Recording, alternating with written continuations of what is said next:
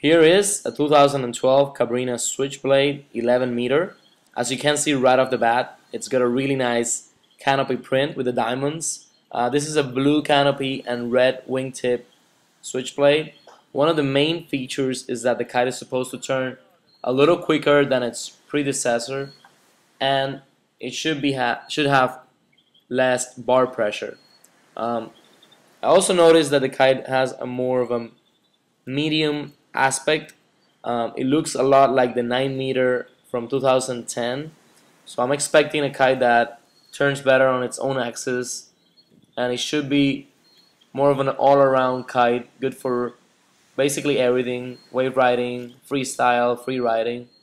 um, Cabrinha kept the sprint inflation system,